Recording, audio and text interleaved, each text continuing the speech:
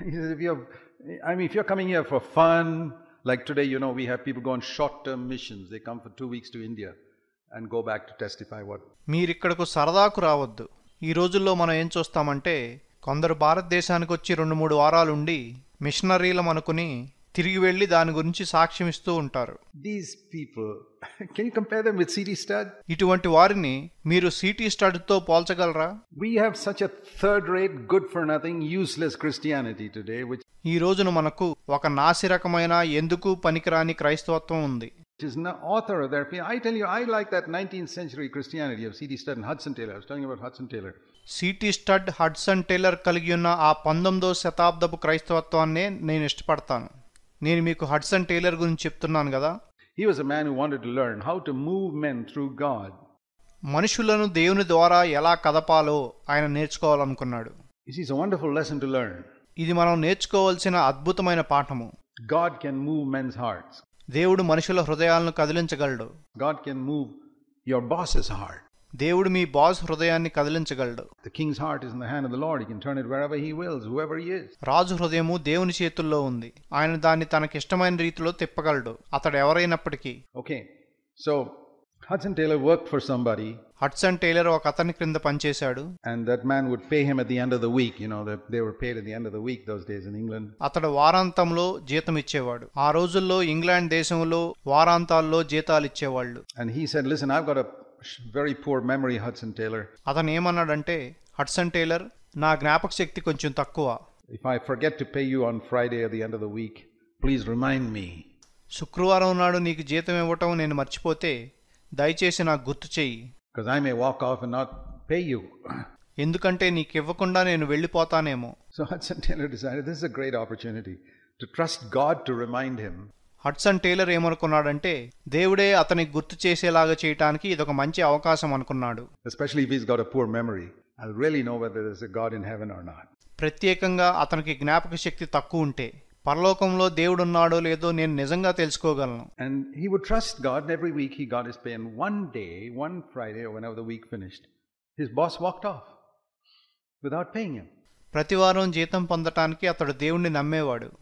ఒకరోజు ఏమైందంటే శుక్రవారం నాడు తన బాస్ వెళ్ళిపోయాడు. And Hudson Taylor didn't have any money.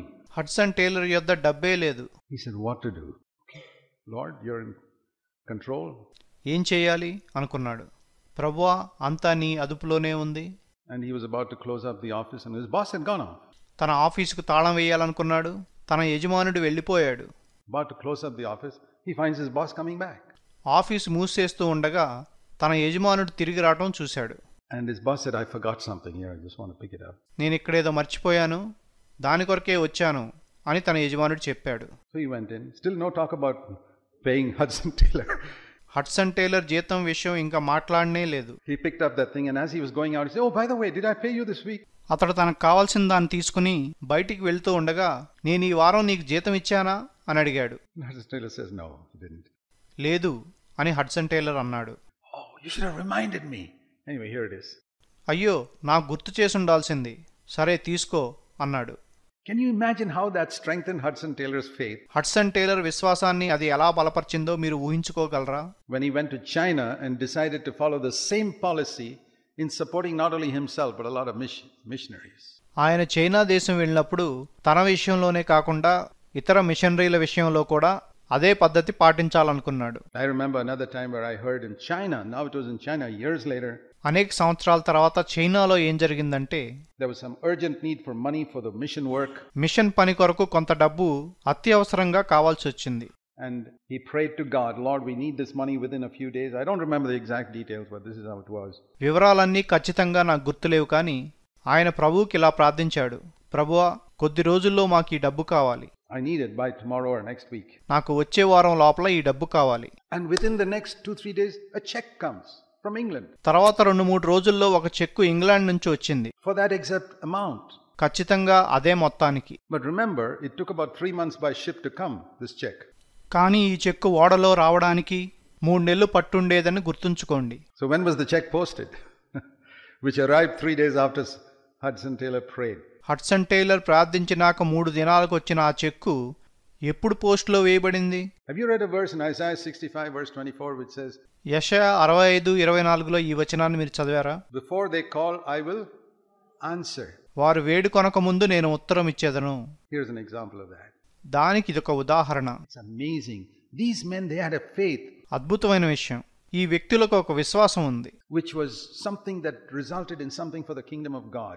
ఆ విశ్వాసము దేవుని రాజ్యం కొరకు ప్రతిఫలాన్ని తెచ్చింది. George Muller, you should read the biographies of these men. George Muller వంటి వారి జీవిత చరిత్రలు మీరు చదవాలి.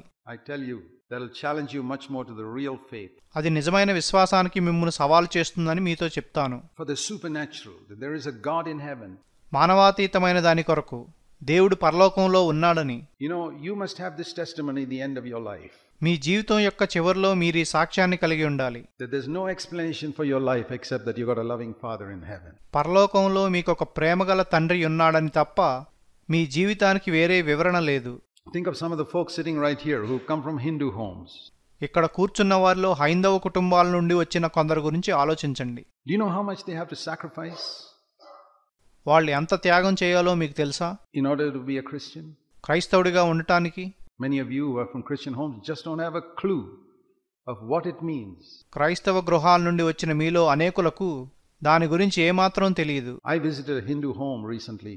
ఈ మధ్య నేను హిందువుల ఇంటికి వెళ్ళాను in Bangalore, and I saw them with their idolatry and all that whole atmosphere. బెంగళూరులో వాళ్ళ విగ్రహారాధన, అక్కడున్న వాతావరణాన్ని అంతటినీ చూచాను. And I believe God took me there just to give me a feel of what a Hindu who gets converted to Christ in their home has to go through. ఒక హైందవ కుటుంబం నుండి క్రైస్తవుడిగా మారిన వ్యక్తి ఎటువంటి వాటిని అనుభవించాలో అని నాకు చూపించడానికే దేవుడు నన్ను అక్కడికి తీసుకువెళ్ళాడు అనుకుంటాను. I really had a far greater appreciation for those who come from Hindu homes. హైందవ కుటుంబం నుంచి వచ్చిన వారిని నేను ఇంకా ఎక్కువ అభినందిస్తాను.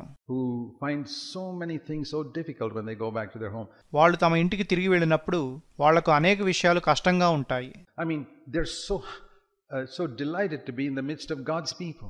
వాళ్ళు దేవుని ప్రజల మధ్య ఉండటానికి చాలా సంతోషిస్తారు. Because it's darkness back in their home. ఎందుకంటే తమ ఇంట్లో అంతా చీకటి. Remember that whenever you see a Hindu convert. హిందువుల నుంచి మారిన వారిని చూసినప్పుడు ఆ విషయాన్ని గుర్తుంచుకోండి. It's not easy for them. వారికి అదంత తేలిక కాదు. I've heard of some very difficult things that people have done to some of our brothers and sisters who've been converted from Hinduism in the villages in Tamil Nadu. తమిళనాడులో పల్లెటూర్లలో హైందవ కుటుంబాల నుండి మారిన మన విశ్వాసులకు ప్రజలు చేసిన కొన్ని కష్టమైన విషయాలను నేను విన్నాను. One of them was made to stand in a circle in the village. ఒకతను పల్లెటూరులో ఒక వృత్తం మధ్య నిలబెట్టబడ్డాడు. In the hot sun and say, you can't get out of there till you renounce your Christianity. Monday ఎండలో నిలబెట్టబడ్డాడు. క్రైస్తవత్వాన్ని విడిచిపెడితే తప్ప నువ్వు బయటికి రాలేవు అని వారు అన్నారు. Of course he refused to renounce his Christianity. Finally they got tired and left him. అతడు విడిచిపెట్టడానికి నిరాకరించాడు. చివరికి వారికి విసిగెత్తి అతన్ని వదిలేశారు. They make it difficult for these women to draw water from the village well.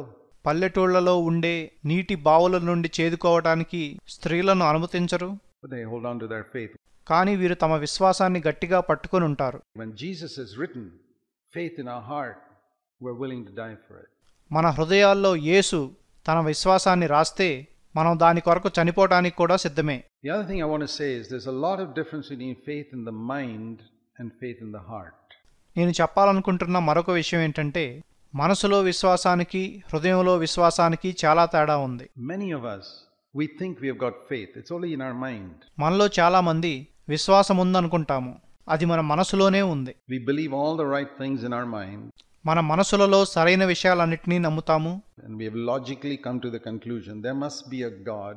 దేవుడనేవాడు ఒకడున్నాడని మనం తార్కికంగా నిర్ధారణకు వస్తాము. Because after all, if all this stars and all run in perfect precision, there must be a God, right? ఈ నక్షత్రాలు గోళాలు సరైన క్రమంలో తిరుగుతాయి కాబట్టి ఒక దేవుడనేవాడు ఉండాలి కదా. And various proofs of why the Bible is true and all that. So I believe, yeah, it's right. Bible సత్యమని అనేక రుజువులున్నాయి కాబట్టి నేను అది నిజమని నమ్ముతాను. And then I found certain people who seem to trust in this God, so there must be a God. It's all in the mind. ఈ దేవుణ్ణి నమ్మేవారిని కూడా కొంతమందిని చూస్తాను. కాబట్టి ఈ దేవుడు ఉన్నాడు, ఇదంతా మనసులోనే ఉంది. I've come to a logical conclusion like 2 + 2 is 4 and 2 కలిపితే 4 అయినట్లే నేను తార్కికంగా ఒక నిర్ధారణకు వచ్చాను. So 4 + 4 is 8 కాబట్టి 4 4 కలిపితే 8. So I come to a conclusion like mathematical thing. కాబట్టి అది ఒక లెక్క వేసినట్లు ఒక నిర్ధారణకు వస్తాను. And that type of faith won't hold you in a time of trouble. ఆపత్కాలమందు అటువంటి విశ్వాసం మిమ్మును నిలబెట్టదు. Faith is through a personal knowledge of God our Father and of Jesus. విశ్వాసం అనేది మన తండ్రి అయిన దేవుణ్ణి, మన ప్రభు అయిన యేసును వ్యక్తిగతంగా తెలుసుకోవటం ద్వారానే వస్తుంది. You know, there are various expressions people use to find out whether a person is born again. ఒక వ్యక్తి తిరిగి జన్మించాడో లేదో తెలుసుకోవటానికి ప్రజలు రకరకాల మాటలు వాడతారు. Born again, converted, I've accepted the Lord. తిరిగి జన్మించుట, మార్చబడుట, ప్రభువును అంగీకరించుట, I've given my life to Christ, etc., etc. క్రీస్తుకు నా జీవితాన్నిచ్చుట, అట్లాంటివెన్నో. But the best of all these titles is knowing the Lord. కానీ వీటన్నిటిలోకి శ్రేష్టమైన మాట ప్రభువును తెలుసుకొనుట. So I prefer to ask people, do you know Jesus? కాబట్టి నేను ప్రజల్ని ఏం అడుగుతానంటే, నీకు యేసు తెలుసా?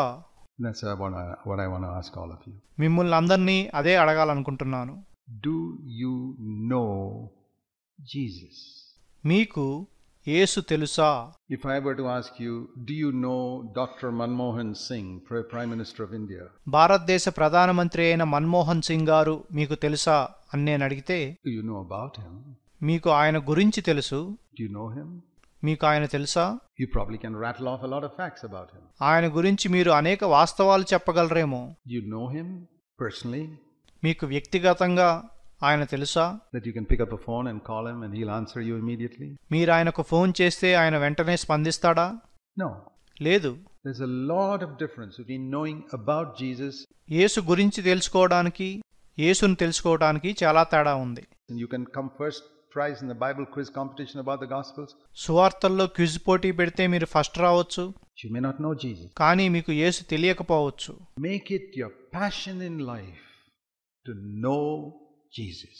యేసును తెలుసుకోవడం మీ జీవితం యొక్క వాంఛగా చేసుకోండి. This is eternal life, to know God. దేవుణ్ణి తెలుసుకోవడమే నిత్య జీవము. Your faith must result in knowing Jesus. మీ విశ్వాసము యేసును తెలుసుకోవడానికి దారి తీయాలి. You can understand 10,000 principles of how to live the Christian life. క్రైస్తవ జీవితాన్ని ఎలా జీవించాలో మీరు 10,000 సూత్రాలు తెలుసుకోగలరు. You won't be able to live it. మీరు దాన్ని జీవించలేరు. But if you know Jesus, కానీ మీరు యేసును తెలుసుకుంటే, and you have opened your heart to the Holy Spirit, పరిశుద్ధాత్మకు మీ హృదయాన్ని తెరిస్తే, you really ask God to fill you with the Holy Spirit. పరిశుద్ధాత్మతో నింపమని మీరు దేవుణ్ణి నిజంగా అడిగితే, the Holy Spirit will prompt you to do the right thing, even though you didn't study those 100 principles of the Christian life. మీరు క్రైస్తవ జీవితం యొక్క 100 సూత్రాలు చదవకపోయినా సరైన పని చేయటానికి పరిశుద్ధాత్ముడు మిమ్మల్ని ప్రేరేపిస్తాడు. That's the best way to live. జీవించడానికి అదే శ్రేష్టమైన మార్గము. Right? Jesus is the author of your faith. మీ విశ్వాసానికి కర్త యేసే. In the heart. హృదయములో విశ్వాసము. Like love. ఇది కూడా ప్రేమ వంటిదే. You can know about love in the mind and know about love in the heart, and I tell you there's a world of difference between the two. ప్రేమ అంటే ఏమిటో మీరు మనసులో తెలుసుకోవచ్చు, లేక హృదయంలో తెలుసుకోవచ్చు. ఈ రెంటికి చాలా గొప్ప తేడా ఉంది. The person who can write a poem on love is completely different from another fellow who's fallen in love with somebody. ప్రేమ మీద పద్యాలు రాసే వ్యక్తికి, ప్రేమలో పడిన వ్యక్తికి మధ్య చాలా తేడా ఉంది. Can't write any poem. ఇతడు పద్యాలు రాయలేకపోవచ్చు. He knows the real thing. కానీ ప్రేమ అంటే ఏంటో అతనికి తెలుసు. So it's not a question of how much you can express it, but కాబట్టి మీరు దాన్ని వ్యక్తపరచగలరా అన్నది ప్రశ్న కాదు. Do you know Jesus in your heart? మీకు యేసు మీ హృదయంలో తెలుసా? And I believe that if you have faith in your heart, you will experience certain supernatural things in your life. మీ హృదయంలో విశ్వాసం ఉంటే మీ జీవితంలో కొన్ని మానవాతీతమైన వాటిని అనుభవిస్తారని నేను నమ్ముతాను. It may not be physical healing, but something for which there's no human explanation. అది శారీరక స్వస్థత కాకపోవచ్చు, అది మనుషులు వివరించలేని ఏదైనా కావచ్చు. And God did something there for which there was no way of doing it. దాన్ని చేయటానికి వేరే ఏ మార్గం లేదు, కానీ దేవుడు దాన్ని చేశాడు. Unless God intervened there, it wouldn't have happened. దేవుడు కల్పించుకోకపోతే అది జరుగుండేది కాదు. And you don't think of it just as an opportunity to give a testimony about it to somebody. అది కేవలం సాక్ష్యం ఇవ్వడానికి ఒక అవకాశమని మీరు అనుకోరు. But you say it got to help you to know God better. దేవుణ్ణి ఇంకా బాగా తెలుసుకోవడానికి మీకు సహాయపడిందని మీరు చెప్తారు. We must all have a few experiences like that in our life. మనమందరము అటువంటి కొన్ని అనుభవాలను మన జీవితంలో కలిగి ఉండాలి. That's why God allows us to come into a difficult situations. అందుకనే కష్టమైన పరిస్థితుల్లో వెళ్ళడానికి దేవుడు మనల్ని అనుమతిస్తాడు. For example, we read once Jesus urged the disciples to cross the sea. ఉదాహరణకు సముద్రం దాటమని తన శిష్యులను యేసు బలవంతం చేశాడని మనం ఒకసారి చదువుతాము. I don't have time to show you all that, but you read the Gospels. అది చూపించడానికి సమయం లేదు, మీరు సువార్తలు చదవండి. After he fed the 5,000, he urged his disciples to go across the sea. ఆయన 5,000 మందికి ఆహారం పెట్టిన తర్వాత శిష్యులను సముద్రం దాటమని బలవంతం చేశాడు. That means he compelled them. They didn't want to go. అంటే వారికి వెళ్ళాలని లేదు, కానీ ఆయన బలవంతం చేశాడు. And it says as soon as he went out to sea, they faced a storm. వాళ్ళు సముద్రంలోకి వెళ్ళిన వెంటనే తుఫాను వచ్చిందని అక్కడ చెప్పబడింది. And he was not in the boat. ఆయన ఓడలో లేడు. Why would Jesus urge his disciples to go out to sea? తన శిష్యులను సముద్రం దాటమని యేసు ఎందుకు బలవంతం చేశాడు? Because he knew a storm is coming. ఎందుకంటే తుఫాను వస్తుందని ఆయనకు తెలుసు. And he wanted them to face a storm. వాళ్ళు తుఫాను ఎదుర్కోవాలనుకున్నాడు. Then he came walking on the water and stilled the storm. అప్పుడు ఆయన నీళ్ల మీద నడుచుకుంటూ వచ్చి ఆ తుఫాన్ను నిమ్మళపరిచాడు. Now, would you rather face a storm and have Jesus still the storm, or would you rather sit comfortably on the shore and never face a storm? Which do you want? మీరు తుఫాన్ను ఎదుర్కొని యేసు దాన్ని నెమ్మళపరచడం ఇష్టపడతారా, లేక సుఖంగా సముద్ర తీరంపై కూర్చుని తుఫాన్ను ఎదుర్కోకపోవడం ఇష్టపడతారా? దేన్ని ఇష్టపడతారు? You know, this is the message of the Gospels. మీకు తెలుసా, ఇదే సువార్తల సందేశము. There's no problem Jesus cannot solve. యేసు పరిష్కరించలేని సమస్య లేదు. There is no problem Jesus cannot solve. యేసు పరిష్కరించలేని సమస్య అంటూ లేదు. He may not solve it the way you think it should be solved. మీరు పరిష్కరింపబడాలనుకునే రీతిగా ఆయన పరిష్కరించకపోవచ్చు. But we must have the spirit of a conqueror. కానీ జయించు అనే ఆత్మ మనలో ఉండాలి. I told you the other day, you're programmed to be a conqueror. మీరు జయించు వారిగా ఉండటానికి చేయబడ్డారని నేను మీతో చెప్పాను. When God made man, he said, let them rule. దేవుడు నరుని చేసినప్పుడు వాళ్ళు ఏలుదురుగాక అని చెప్పెను. You have been programmed to be a conqueror. మీరు జయించు వారిగా ఉండుటకు చేయబడ్డారు. To use modern language. ఆధునిక భాషను ఉపయోగిస్తే Being a conqueror is in your DNA. జయించు వారిగా ఉండుట మీ జన్యువులలో ఉంది. It's in your DNA to be a conqueror if you're a Christian. మీరు క్రైస్తవులైతే జయించే వారిగా ఉండుట మీ జన్యువులలో ఉంది. Not if you're not a Christian. మీరు క్రైస్తవులు కాకపోతే కాదు. Because when we receive Christ into our heart, you know, there's a song we sing, a life of overcoming, a life of ceaseless praise. మనం యేసును మన హృదయాల్లోకి అంగీకరించినప్పుడు అలా జరుగుతుంది. మనం ఒక పాట పాడతాము, జయించువాని జీవితము, ఎడతెగని స్థుతితో కూడిన జీవితము. And one line of it goes, would you know the secret of constant victory? దానిలో ఒక మాట ఏముంటుందంటే, ఎల్లప్పుడూ జయించడానికి రహస్యం నీకు తెలుసా? Let in the overcomer. జయించువానిని నీలోకి రానిమ్ము. And let him conquer thee. ఆయన్ను నిన్ను జయించనిమ్ము. So the secret of victory, the secret of overcoming, కాబట్టి జయించడానికి రహస్యము is to let the overcomer come inside and overcome you. జయించువాన్ని నీలోకి రానిచ్చి నిన్ను జయించడానికి అనుమతించడం. If the overcomer, Jesus, has come inside and overcome you, జయించువాడైన యేసు నీలోకి వచ్చి నిన్ను జయిస్తే, that's the secret of overcoming. జయించడానికి అదే రహస్యం. Because when he overcomes you, నిన్ను ఆయన జయించినప్పుడు he can be an overcomer. You can be an overcomer in your life. నీ జీవితంలో నువ్వు జయించువానిగా ఉండగలవు. So we need to really come to this matter of heart faith. కాబట్టి విశ్వాసాన్ని మనం హృదయంలో కలిగి ఉండాలి. You know, I have found more faith in the simple villagers in our village churches than the intellectual clever people in CFC who can explain everything. CFCలో ఉండి అన్నీ వివరించగలిగే తెలివైన వారి కంటే పల్లెటూళ్లలో ఉండే సాధారణమైన విశ్వాసుల్లో నేను ఎక్కువ విశ్వాసాన్ని కనుగొన్నాను. Some of you may think, boy, what a privilege we have in CFC to come to these youth camps, and which our poor village churches folks don't have. మీలో కొంతమంది ఏమనుకోవచ్చంటే, ఇటువంటి కోటాలకి రావడం ఎంత గొప్ప ఆధిక్యత, పల్లెటూళ్లలో ఉన్న మన సహోదరులు వీటికి రాలేరు. You know, in spite of all this, you may find those fellows have got more faith than you. ఇవన్నీ ఉన్నా కూడా వారికే మీకంటే ఎక్కువ విశ్వాసం ఉండటం మీరు చూస్తారు. Because faith is not a question of, you've understood so much in this camp. ఎందుకంటే విశ్వాసం అనేది మీరు ఈ కోటాల్లో ఎంతగా అర్థం చేసుకున్నారో అన్నదానికి సంబంధించింది కాదు. Do you think that's produced faith in your heart? మీ హృదయంలో అది విశ్వాసాన్ని కలుగజేస్తుంది అనుకుంటున్నారా? In a difficult situation you face next week, వచ్చే వారం మీరు కష్టమైన పరిస్థితిని ఎదుర్కొంటే, yeah, you got all the principles, but if you don't know Jesus, మీకు అన్ని సూత్రాలు తెలుసు, కానీ మీరు యేసును తెలుసుకోకపోతే ఏమవుతుంది? Today there are people who study Peter's 2 letters in a theological seminary and get a doctor's degree. ఈ రోజున పేతురు రాసిన పత్రికలు చదివి డాక్టరేట్ పట్టాలను పొందేవారు ఉంటారు. Peter himself, if he went to that seminary, wouldn't get a doctor's degree. పేతురే అటువంటి పట్టాను పొందగలిగి ఉండేవాడు కాదు. He knew the Lord. కానీ ఆయనకు ప్రభువు తెలుసు. What do you want? మీకేం కావాలి? Seek to know the Lord. ప్రభువును తెలుసుకోవడానికి చూడండి. To know Jesus personally, and that's the difficult situations you go through where you come to have faith. Faith is so important. యేసును వ్యక్తిగతంగా తెలుసుకోండి. అప్పుడు మీరు కష్టమైన పరిస్థితులను ఎదుర్కొన్నప్పుడు విశ్వాసం ఉపయోగపడుతుంది. విశ్వాసం అనేది చాలా ముఖ్యమైన విషయం. The second thing I want to speak about is humility. నేను మాట్లాడాలనుకుంటున్న రెండో విషయం ఏంటంటే దీనత్వము. Again, Jesus is the example. ఇక్కడ కూడా యేసే మనకు మాదిరి. You've often heard me say the 3 secrets of the Christian life are humility, humility, humility. క్రైస్తవ జీవితం యొక్క 3 రహస్యాలు దీనత్వము, దీనత్వము, దీనత్వము అని నేను చెప్పడం మీరు చాలాసార్లు వినుంటారు. That's it. అంతే. Humility means you don't think you're special. దీనత్వం అంటే మీరు ప్రత్యేకమైన వారని మీరు అనుకోరు. You are special to God. దేవునికి మీరు ప్రత్యేకమైన వారే. But you don't think you're more special than somebody else. కానీ ఇతరుల కంటే ప్రత్యేకమైన వారని మీరు అనుకోరు. That's what I mean.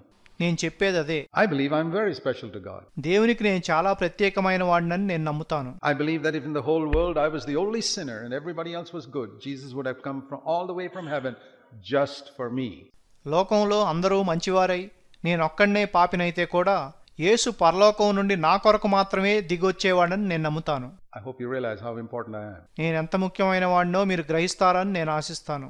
Not because I'm a great preacher. నేను గొప్ప బోధకుణ్ణి కాబట్టి కాదు. But because Jesus loves me. యేసు నన్ను ప్రేమిస్తున్నాడు కాబట్టి. You know, the title I like నాకు ఇష్టమైన బిరుదు ఏంటంటే is the title John used about himself in John's Gospel. యోహాను సువార్తలో యోహాను తనను గూర్చి వాడుకున్న బిరుదు. What did he call himself? తను తాను ఏమని పిలుచుకున్నాడు? The disciple who loved Jesus. యేసుని ప్రేమించిన శిష్యుడనా? Did I get it wrong? నేను తప్పు చెప్పానా? Not the disciple who loved Jesus. యేసుని ప్రేమించిన శిష్యుడని కాదు. But the disciple whom? యేసు ప్రేమించిన శిష్యుడని. Can you say that about yourself? మీ గురించి మీరు అలా చెప్పుకోగలరా? I like it. నాకది ఇష్టము. What am I? నేను ఎవరిని? A disciple whom Jesus loved. యేసు ప్రేమించిన శిష్యుడు. You know what security it brings into my life? అది నా జీవితంలోకి ఎంతటి భద్రత తీసుకొస్తుందో మీకు తెలుసా? What are you? A disciple whom Jesus loved. నువ్వెవరివి? యేసు ప్రేమించే శిష్యుడను. That's it. అంతే. Are you superior to that other guy? No. నువ్వు అతని కంటే గొప్పవాడివా? లేదు లేదు. He's also a disciple whom Jesus loves. అతడు కూడా యేసు ప్రేమించే శిష్యుడే.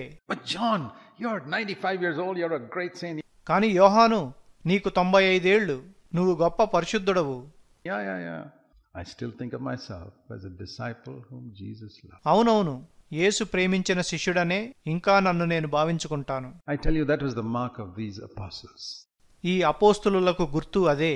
They were not like these so-called great film star evangelists. వాళ్ళు మనం ఇప్పుడు చూస్తున్న సినీ తారల వంటి సువార్తీకులు కాదు. I can't imagine John being like that. యోహాను అలా ఉండటం నేను ఊహించుకోలేను. Follow the example of these apostles, my dear brothers and sisters.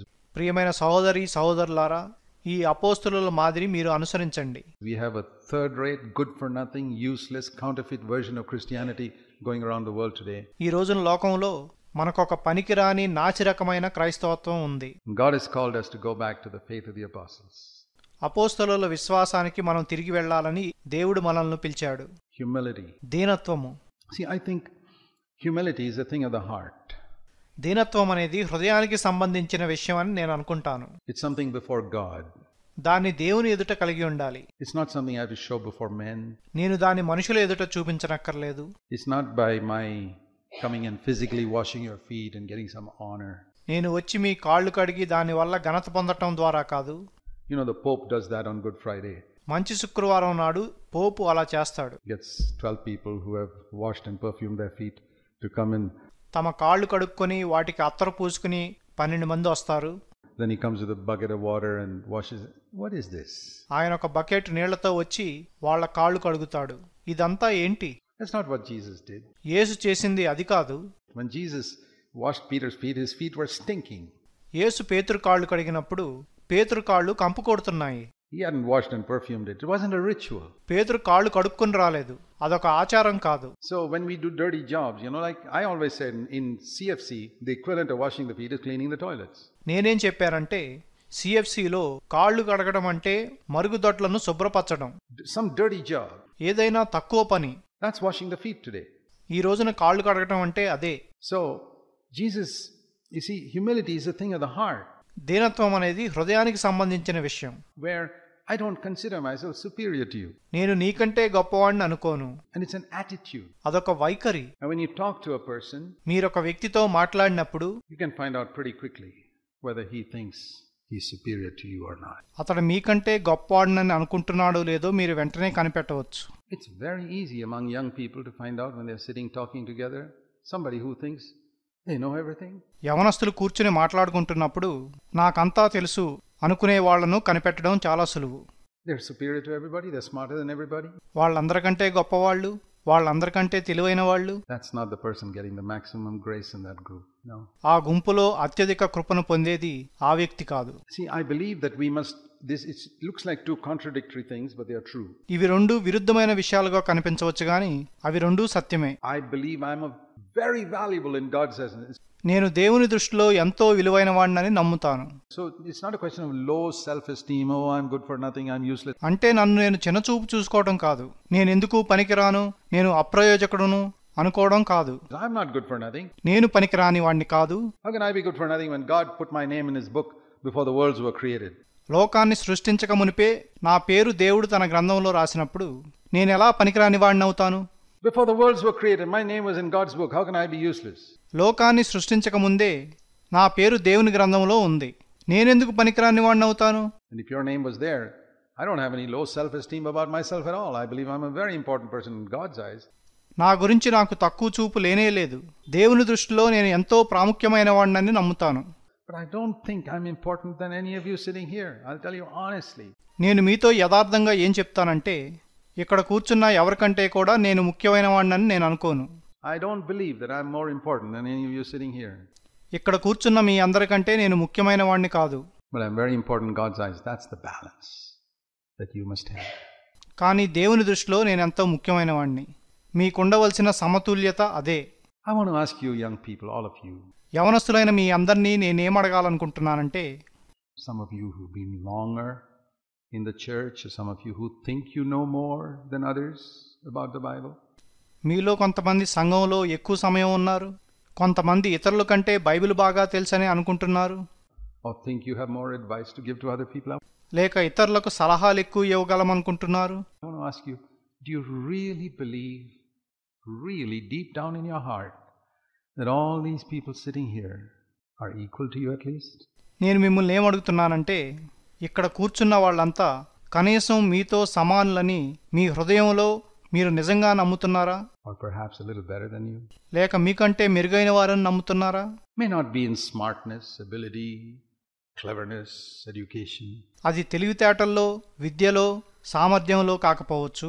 But perhaps in God's eyes, they are better. కానీ బహుశా దేవుని దృష్టిలో వాళ్ళు మెరుగైన వారు కావచ్చు. It's good to esteem the others as more important than yourself. It's a mark of humility. ఇతరులను మీకంటే ముఖ్యమైన వారిగా ఎంచడం మంచిది. అది దీనత్వానికి ఒక గుర్తు. Esteem the others as more important. ఇతరులను ముఖ్యమైన వారిగా ఎంచండి. Don't think of yourself. మీ గురించి గొప్పగా ఎంచుకోవద్దు. And associate with lowly people. తక్కువ స్థితిలో ఉన్న వారితో సాంగత్యం చేయుడి. I'll tell you one mark of a humble person. దీనుడైన ఒక వ్యక్తి యొక్క గుర్తు నేను మీతో చెప్తాను. I'll tell you something absolutely honestly. పూర్తి యథార్థతతో మీకు ఒక విషయం చెప్తాను. When I sit with those poor, uneducated villagers on the floor in our Tamil Nadu churches. Tamil Nadu పల్లెటూళ్లలో మనకున్న సంఘాలలో నేనక్కడున్న విద్య లేని పేద విశ్వాసులతో నేల మీద కూర్చున్నప్పుడు I feel that they are just as valuable to God and to me as you brothers are. వారు దేవునికిని నాకును మీ అంతటి విలువగలవారేనని నేను భావిస్తాను. Some of you are very educated and clever. I don't see any difference between you and them. మీలో కొందరు చదువుకున్నవారు, తెలివైన వారు ఉన్నారు. మీకును వారికిని మధ్య నేను ఏమాత్రం తేడా చూడను. Do you associate yourself with people of low abilities? తక్కువ సామర్థ్యం గలవారితో మీరు సాంగత్యం చేస్తారా? Or do you only associate yourself with people who are of your level?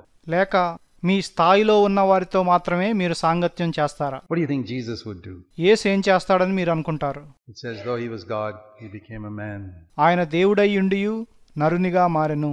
There's a lovely verse which I like about it, Jesus in John 13. యేసు గురించి నాకు ఇష్టమైన ఒక వచనం యోహాను సువార్త 13వ అధ్యాయంలో ఉంది. It often comes to my mind, John 13. అది తరచూ నాకు గుర్తొస్తూ ఉంటుంది. యోహాను 13. It says here, ఇక్కడ ఏం చెప్పబడిందంటే verse 3, it's a lovely verse. 3వ వచనము, ఇది చాలా చక్కటి వచనము. Jesus, John 13 verse 3, Jesus, knowing that the Father had given all things into his hand, that he had come from God and he was going back from God. యోహాను 13:3, తండ్రి తన చేతికి సమస్తమును అప్పగించిననియు తాను దేవుని యొద్ద నుండి బయలుదేరి వచ్చిననియు దేవుని యొద్దకు వెళ్ళవలసి ఉన్నదనియు యేసు ఎరిగి. We would think the next verse say, ascended straight up to heaven. No. తర్వాత వచనం ఆయన పరలోకానికి ఆరోహణమయ్యెను అని ఉంటుందని మనం అనుకుంటాము. కానీ అలా లేదు. Knowing that the Father had given all things into his hand, తండ్రి తన చేతికి సమస్తము అప్పగించిననియు ఎరిగి, knowing that he had come from God and gone back to God, తాను దేవుని యొద్ద నుండి వచ్చిననియు దేవుని యొద్దకు వెళ్ళవలసి ఉన్నదనియు ఎరిగి, he got up and took a bucket and a towel and washed people's feet. ఆయన లేచి ఒక బకెటును ఒక తువాలును తీసుకుని ప్రజల కాళ్ళు కడిగాను. That is the mark of a man who knows God. అది దేవుణ్ణి ఎరిగియున్న వ్యక్తి యొక్క గుర్తు. All things are in his hands. What does he do with it? సమస్తమును ఆయన చేతిలో ఉన్నది. దాంతో ఆయన ఏం చేశాడు? He washes people's feet. ఆయన ప్రజల కాళ్ళు కడిగాడు. It's a mark of greatness. Don't ever think. అదే గొప్పతనానికి గుర్తు. ఇంకేమీ ఆలోచించవద్దు. And I tell you, a humble man is always very kind in the way he speaks about others and speaks to you. దీనుడైన ఒక వ్యక్తి ఇతరుల గురించి మాట్లాడేటప్పుడు, మీతో మాట్లాడేటప్పుడు చాలా దయగలిగి మాట్లాడతాడు. There's a law of kindness in his tongue. Always. అతని నోట ఎల్లప్పుడూ కృపగల ఉపదేశం ఉండును. He's a great encourager. He can look at a person like Nathaniel and say, oh, there's a man in whom there's no guile. అతడు గొప్పగా ప్రోత్సహించే వ్యక్తి. అతడు నతనయేలు వంటి వారిని చూసి వీని యందు ఏ కపటమును లేదు అని చెప్తాడు. He can look at a Roman centurion who never read the Bible. ఎప్పుడూ బైబిల్ చదవని ఒక రోమా శతాధిపతిని చూచి, oh, I found such great faith. ఇంత గొప్ప విశ్వాసం నేను ఎక్కడా చూడలేదు అని చెప్తాడు. A humble man can do that. ఒక దీనుడు అలా చేయగలడు. Proud people, one mark of a proud person is they can never compliment another. గర్విష్ఠుడికి ఒక గుర్తు ఏంటంటే అతడు వేరెవ్వరినీ మెచ్చుకోలేడు. They can never appreciate others. వాళ్ళెవ్వరినీ అభినందించలేరు. They are miserly with money. They are miserly with their appreciation of others. వాళ్ళు డబ్బు విషయంలో పిసినారితనంగా ఉంటారు. ఇతరులను మెచ్చుకునే విషయంలో కూడా పిసినారితనంగా ఉంటారు. Jesus was very generous with appreciating others. ఇతరులను మెచ్చుకునే విషయంలో యేసు చాలా పెద్ద హృదయం గలవాడు. He wasn't always afraid, oh, they may get puffed up, they may get puffed up. వాళ్ళు ఉబ్బిపోతారేమో అని ఆయన ఎప్పుడూ అనుకోలేదు. It's crazy people who think like that. Jesus didn't think like that. అలా అనుకునేది పిచ్చివాళ్లే. యేసు అలా ఎప్పుడూ అనుకోలేదు. He appreciated. ఆయన ప్రజలను మెచ్చుకున్నాడు. I've learned some things from that. దాని నుండి నేను కొన్ని విషయాలు నేర్చుకున్నాను. There was a humility about him. ఆయనలో దీనత్వం ఉండేది. He never said things that hurt people. ప్రజలను గాయపరిచే మాటలు ఆయన ఎప్పుడూ మాట్లాడలేదు. I'll tell you, once I was in China and the Chinese people, many of those young people are all very slim. నేను ఒకప్పుడు చైనా దేశం వెళ్ళాను. అక్కడున్న యవనస్తులందరూ సన్నగా ఉంటారు. I think it's because they drink hot tea at the end of every meal. It's probably one of the reasons. దానికి కారణం వారు అన్నం తిన్నాక వేడివేడి టీ తాగడం అయి ఉండొచ్చు. Anyway, they are very slim, these young people. ఆ యవనస్తులు చాలా సన్నగా ఉన్నారు. And they asked me, Brother Zach, they're very direct, why are some people fat? వాళ్ళు చాలా సూటిగా ఉంటారు. వాళ్ళు నన్నేమడిగారంటే, కొంతమంది ప్రజలు ఎందుకు లావుగా ఉంటారు? Believers fat. విశ్వాసులు ఎందుకు లావుగా ఉంటారు? This Bible quiz, Bible question answer time. అది ప్రశ్నోత్తరాల సమయం. Why are some believers so fat? కొంతమంది విశ్వాసులు ఎందుకు అంత లావుగా ఉంటారు? Because some believers sitting next to me happen to be fat. They was asking me. ఎందుకంటే నా పక్కన కూర్చున్న విశ్వాసి ఒకడు లావుగా ఉన్నాడు. అందుకే అడిగినట్టున్నారు. So I don't think I'm very slim myself. I try to be. నేనంత సన్నగా ఉన్నానని నేను అనుకోను. అలా ఉండటానికి ప్రయత్నిస్తాను. But anyway, I said, I think God has allowed some people to be fat. నేనేం చెప్పానంటే, కొంతమంది లావుగా ఉండటానికి దేవుడే అనుమతించాడు. To test what the slim people will say about them. వారి గురించి సన్నగా ఉన్నవారు ఏం చెప్తారో చూడటానికి. You know how the slim people who are so proud of their being so nice figures and all that. మీకు తెలుసు కదా, సన్నగా ఉన్నవాళ్ళు ఎంతో సన్నగా ఉన్నామని ఎంతో గర్వంగా ఉంటారు. And who think they give the impression that they're very disciplined in their eating habits and all that. తాము తినే ఆహారం విషయంలో ఎంతో క్రమశిక్షణ కలిగి ఉన్న వారమన్న అభిప్రాయాన్ని కలుగు చేయడానికి ప్రయత్నిస్తారు. See, some people are fat because it's in their genes. No matter how little they eat, they still become fat. కొంతమంది లావుగా ఉండటానికి కారణం అది వారి జన్యువులలో ఉంది. వాళ్ళు ఎంత తక్కువ తిన్నా లావు అయిపోతారు. And some other people I've seen eat as much as they like and they still remain thin. నేను చూసిన మరికొంతమంది వాళ్ళకి ఇష్టం వచ్చినట్లు తింటారు, కానీ చాలా సన్నగా ఉంటారు. It's not necessarily a proof that they are fasting and praying or any such. అంటే వారు ఉపవాస ప్రార్థన చేస్తున్నారని అది నిరూపించదు. I'm not fooled by all that. ఈ విషయాల్లో నేను మోసపోను. I've lived long enough in this world to know that some of these things got to do with constitution. నేను ఈ లోకంలో ఎంతో కాలం జీవించాను కాబట్టి కొన్నిసార్లు ఇటువంటి విషయాలు శరీర తత్వానికి సంబంధించి ఉంటాయని నాకు తెలుసు. But the same principle applies in many areas. కానీ అదే సూత్రము అనేక విషయాలకు వర్తిస్తుంది. We heard about snoring a little while ago. మనం కొంత సమయం క్రితం గురక పెట్టడం గురించి విన్నాము. Do you think a person who snores ever will make fun of another person who snores? గురక పెట్టే ఒక వ్యక్తి గురక పెట్టే వాళ్ళను ఎగతాళి చేస్తాడా? No. Who are the people who make fun of other people who snore? లేదు. గురక పెట్టే వాళ్ళని ఎగతాళి చేసేవాళ్ళు ఎవరు? Always the people who don't snore themselves. ఎప్పుడూ గురక పెట్టని వాళ్ళే ఎగతాళి చేస్తారు. And they don't realize that they are being tested by God to see whether they despise somebody. వాళ్ళు ఇతరులను తృణీకరిస్తారేమోనని దేవుడు వాళ్ళని పరీక్షిస్తున్నట్లు వాళ్ళు గ్రహించరు. And there's a little bit of despising there. అక్కడ కొంచెం తృణీకారం ఉంటుంది. Which comes out. అది బయటకు వస్తుంది. You don't realize. మీరు దాన్ని గ్రహించరు. You know what's the solution for that? దానికి పరిష్కారం ఏంటో మీకు తెలుసా? Would Jesus say it? యేసు అలా చెప్తాడా? Would Jesus despise someone? యేసు ఎవరినైనా తృణీకరిస్తాడా? You are not really going to make much in the Christian life. మీరు అలా ఉంటే క్రైస్తవ జీవితంలో ఎదగలేరు. They can have all the theory in their head. వాళ్ళ మనసులో సిద్ధాంతాలన్నీ ఉండొచ్చు. But they don't know the principle of sacrifice. వాళ్లకు త్యాగము యొక్క నియమం తెలియదు. And I've seen certain people from rich homes. ధనికులైన వారి ఇళ్లలో నుండి వచ్చిన వారిని నేను చూశాను. Who are much more disciplined in their spending. వాళ్ళు ఖర్చు చేసే విషయంలో చాలా క్రమశిక్షణ కలిగి ఉంటారు. The way you spend your money. మీరు మీ డబ్బును ఖర్చు చేసే విధానం lavishly on unnecessary things. వృధాగా అక్కర్లేని వాటిని కొంటూ is an indication of whether you've known Jesus or not. మీరు యేసును తెలుసుకున్నారో లేదో అనడానికి అదొక గుర్తు. I know as a young Christian. ఒక యవనస్తుడైన క్రైస్తవుడిగా I'm not here to tell you how you should spend your money. మీ డబ్బును మీరు ఎలా ఖర్చు పెట్టాలో చెప్పడానికి నేను ఇక్కడ లేను. I would only say study the earthly life of Jesus. యేసు యొక్క భూలోక జీవితాన్ని ధ్యానం చేయండి అని మాత్రమే మీతో చెప్తాను. See how he lived. ఆయన ఎలా జీవించాడో చూడండి. The people whose ministry I have been most blessed by are the people who had a principle of sacrifice in their life. నేను ఎక్కువగా దీవించబడిన వారు తమ జీవితాల్లో త్యాగం అనే సూత్రాన్ని కలిగి ఉన్నవారే. God runs this world on the principle of sacrifice. త్యాగం అనే నియమం పైన దేవుడు ఈ లోకాన్ని నడిపిస్తున్నాడు. He showed that on the cross of Calvary. దాన్ని కలువరి శిలువపై ఆయన చూపించాడు. If you haven't understood that principle, you will never grow in wisdom. మీరు ఆ నియమాన్ని అర్థం చేసుకోలేకపోతే మీరు జ్ఞానంలో ఎప్పుడూ ఎదగలేరు. When I was a young person, about 22 years old, God gave me a verse. నేను 22 ఏళ్ల యవనస్తుడిగా ఉన్నప్పుడు దేవుడు నాకు ఒక వచనాన్ని ఇచ్చాడు. I'll give it to you. 2 Samuel 24:24.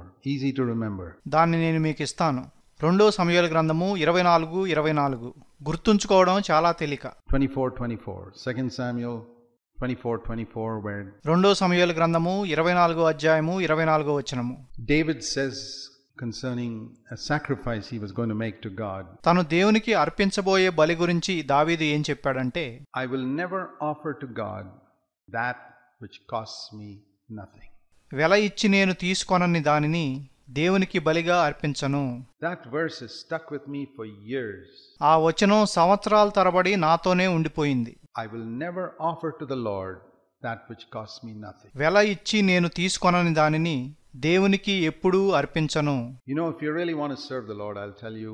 మీరు నిజముగా దేవుణ్ణి సేవించాలనుకుంటే నేనేం చెప్తానంటే, you must be willing for a life of sacrifice. త్యాగంతో కూడిన జీవితానికి మీరు సిద్ధపడి ఉండాలి.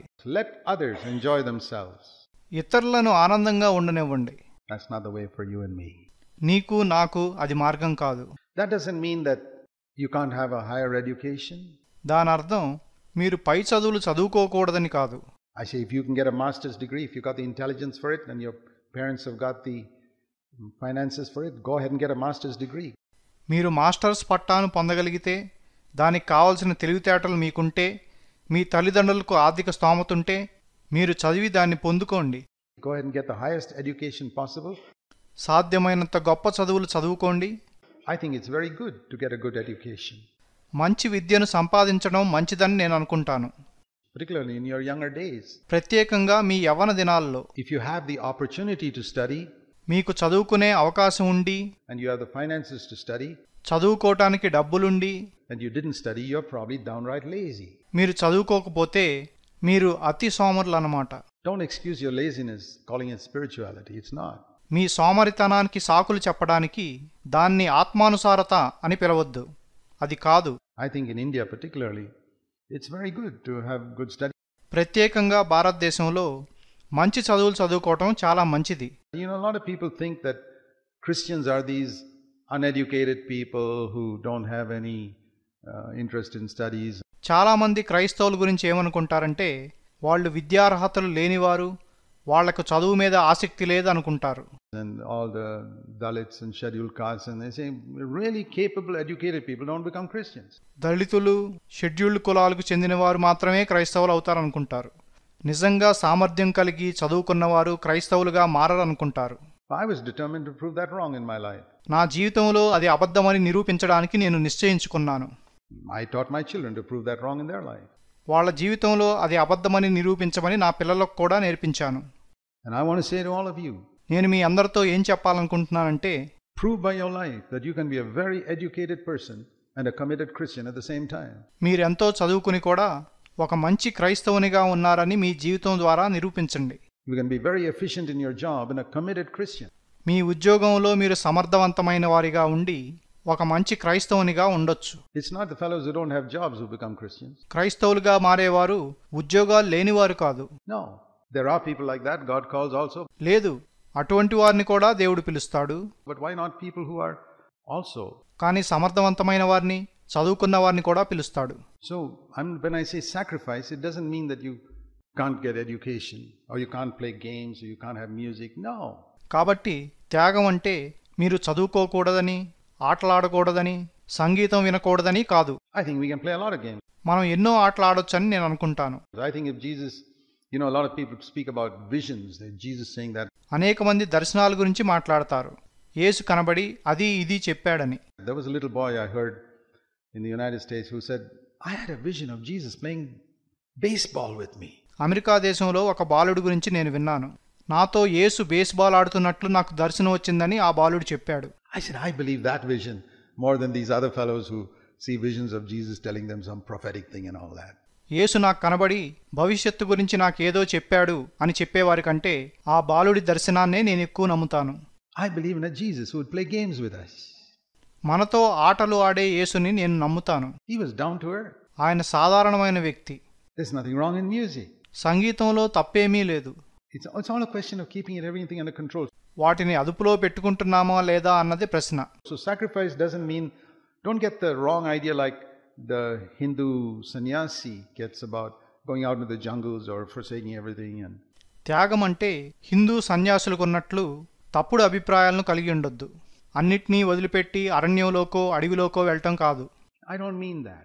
నా ఉద్దేశం అది కాదు. Jesus wasn't a sannyasi. యేసు ఒక సన్యాసి కాదు. Please remember that.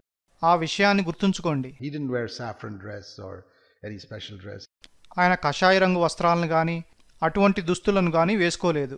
He dressed just like everybody else. ఆయన అందరూ వేసుకునే దుస్తులే వేసుకునేవాడు. And lived a normal life. ఒక సాధారణమైన జీవితాన్ని జీవించాడు. But his life was a life of sacrifice.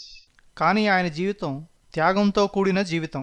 He denied himself many things in order to help us. మనకు సహాయపడటానికి ఆయన అనేక వాటిని వద్దనుకున్నాడు. There's a lovely verse in John 17 which I've never forgotten. యోహాను 17లో ఒక చక్కటి వచనం ఉంది.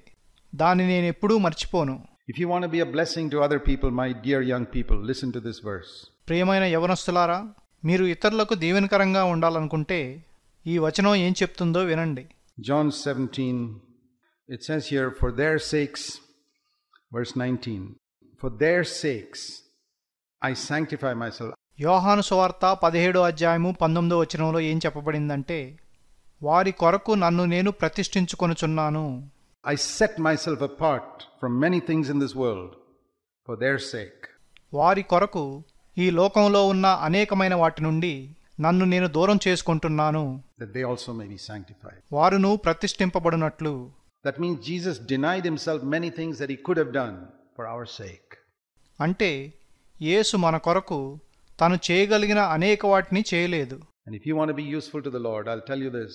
మీరు దేవుని కొరకు ఉపయోగకరంగా ఉండాలంటే నేను మీతో ఏం చెప్తానంటే, if you are willing to deny yourself many things that you could have had, మీరు కలిగి ఉండగలిగిన అనేకమైన వాటికి మీరు దూరంగా ఉంటే, ఆ విధంగా మిమ్మల్ని మీరు ఉపేక్షించుకుంటే అది సాధ్యమవుతుంది. I remember a very godly brother I knew who used to say, నాకు తెలిసిన ఒక భక్తిపరుడైన సహోదరుడు ఏం చెప్పేవాడంటే, I deny myself many things so that I can have a little more to give to some poor people, some poor brothers.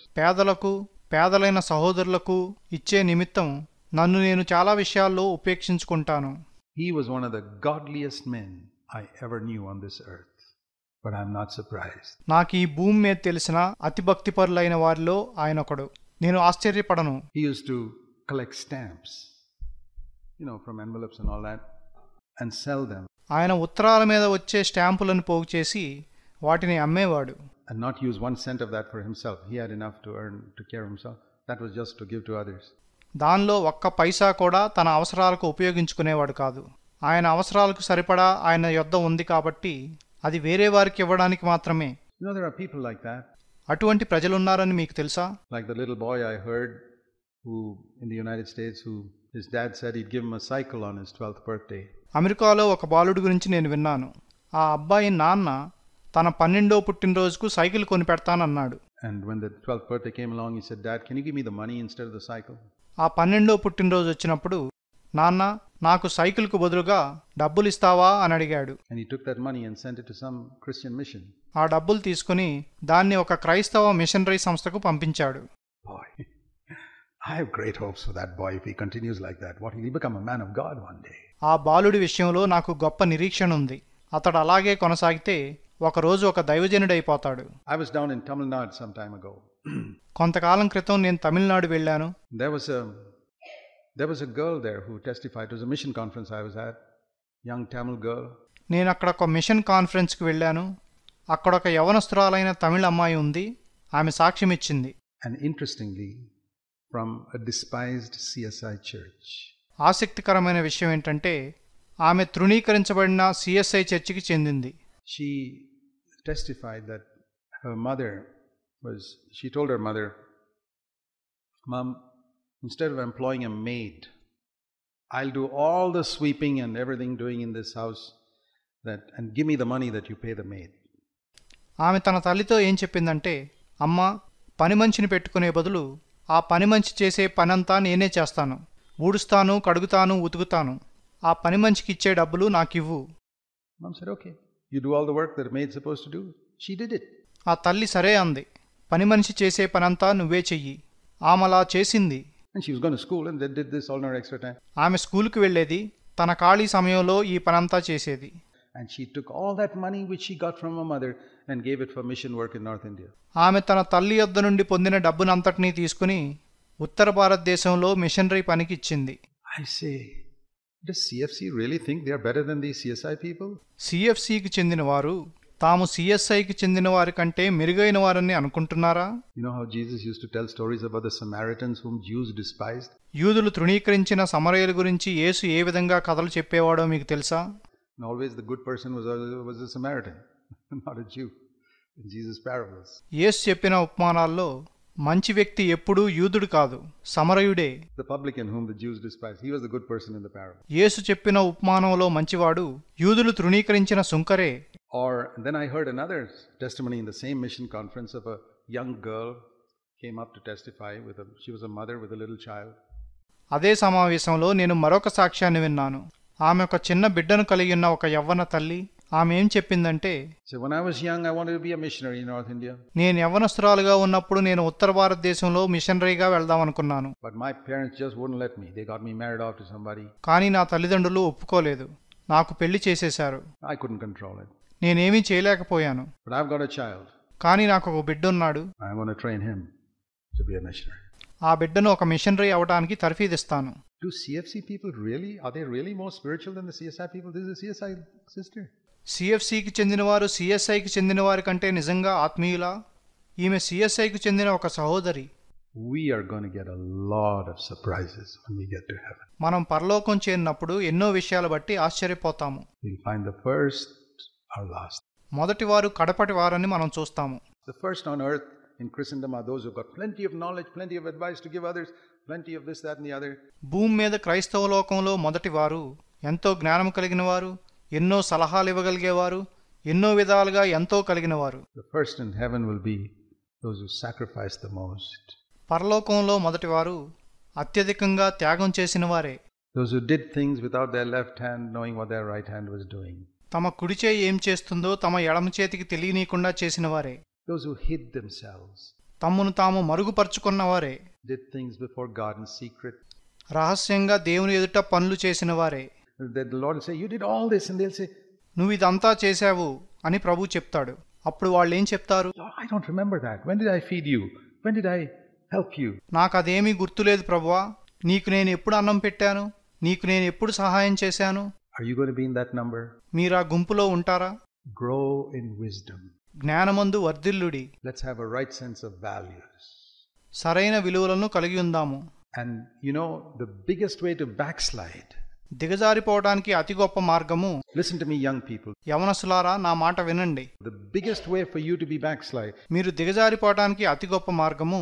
You can be a wholehearted Christian at the end of this youth conference. ఈ కోటాల చివర్లో మీరు పూర్ణ హృదయులైన క్రైస్తవులుగా ఉండొచ్చు. And you can become a backslider by looking at the other young people in CFC who are not as gripped as you are. మీ వలే సత్యం చేత పట్టబడని సిఎఫ్సిలో ఇతర యవనస్తులను చూచి మీరు దిగజారిపోగలరు. You can follow their dress styles. వారు దుస్తులు వేసుకునే విధానాన్ని మీరు అనుసరించవచ్చు. Because oh, they can do it, I can do it. వాళ్ళు చేస్తే నేను చేస్తాను అని మీరు చెప్పొచ్చు. They are considered to be some of the spiritual ones. వాళ్ళు ఆత్మీయులుగా ఎంచబడుతున్నారు కదా. Why do you want to do that? మీరు అలా ఎందుకు చేయాలనుకుంటున్నారు? Why don't you follow what Jesus has shown you? యేసు మీకేం చూపించాడో మీరెందుకు అనుసరించరు? I remember what the Lord told me when I was a young man. నేను యవనస్తుడిగా ఉన్నప్పుడు ప్రభువు నాతో ఏం చెప్పాడో నాకు గుర్తుంది. Look only at me. Don't look at people around you. నీ చుట్టూ ఉన్న వారి వైపు చూడకు, నా వైపే చూడు. Don't follow their example. Don't criticize them. వారి మాదిరిని అనుసరించొద్దు, వారిని విమర్శించొద్దు. Look at me and follow me. నన్ను చూస్తూ నన్ను వెంబడించు. Let's pray. ప్రార్థన చేసుకుందాం.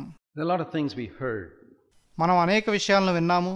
The important thing is not whether you remember everything you heard, but మీరు విన్న వాటన్నిటినీ గుర్తుంచుకున్నారా అన్నది ముఖ్యమైన విషయం కాదు. what is the response of your heart to Jesus? యేసు పట్ల మీ హృదయ స్పందన ఎలా ఉంది? It doesn't matter if you forget everything you heard, that your mind doesn't have a good memory, doesn't matter. మీరు విన్న వాటినన్నిటినీ మర్చిపోయినా పర్వాలేదు, మీకంత జ్ఞాపక శక్తి లేకపోయినా పర్వాలేదు. But the Lord looks for the response of your heart to what you have heard. మీరు విన్న వాటికి మీ హృదయ స్పందన ఎలా ఉందో దేవుడు చూస్తున్నాడు. That'll make you a man and a woman of God. అది మిమ్మును దైవజనుడిగాను దైవజనురాలుగాను చేస్తుంది. Or it'll make you a person who's increased in knowledge. You have a choice. లేకపోతే జ్ఞానములో అధికమైన వారిగా చేస్తుంది. అది మీ ఇష్టం. Determined to be a man of God, a woman of God. ఒక దైవజనుడిగా ఒక దైవజనురాలిగా ఉండటానికి నిశ్చయించుకోండి. Even if you don't have the ability to speak and share and things like that. మీకు మాట్లాడే పంచుకునే సామర్థ్యం లేకపోయినా కూడా. Heavenly Father, help us all because we are needy. పరలోకపు తండ్రి, మేమంతా అవసరతలో ఉన్నాం కాబట్టి మాకు సహాయం చేయండి. Pray in Jesus' name. Amen. యేసు నామమున అడుగుచున్నాము. ఆమెన్.